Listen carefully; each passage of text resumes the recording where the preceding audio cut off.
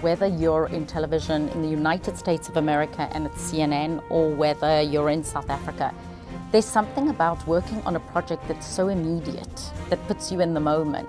And there's a unique camaraderie that happens. It was 2010 and I was doing a lot of segments on the World Cup that was taking place in South Africa. So I spoke about Mandela's influence over South Africa and how it was possible that the World Cup could even be there.